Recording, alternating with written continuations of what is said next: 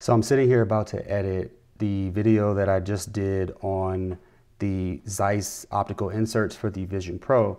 And I'm thinking to myself, I would really like to use the Vision Pro where I'm sitting here at my desk and I can see my computer screen and my laptop screen in full fidelity and everything is clear and I can move items around and do everything that I do already with the Vision Pro.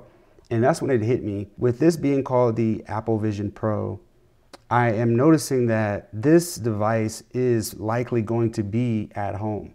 It being used out and about is sort of a, it's a kind of a meme at this point, but in the future, when this is more affordable, when this is more a like $2,000, $2,300 device, I think that that is where we will have something similar to this, but with the augmented and the virtual reality features that we are seeing in the Pro. And I'm editing the video for the Zeiss optical inserts, and I'm asking myself, why am I not using the Vision Pro to edit this video?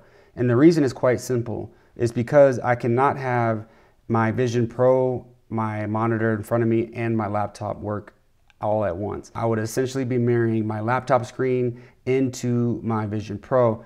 That does not really help, only because I can only use one screen. I would like to be able to look directly at my laptop and be able to have all these other screens around me in the Vision OS. I think that is where we're going to get something that is more consumer friendly.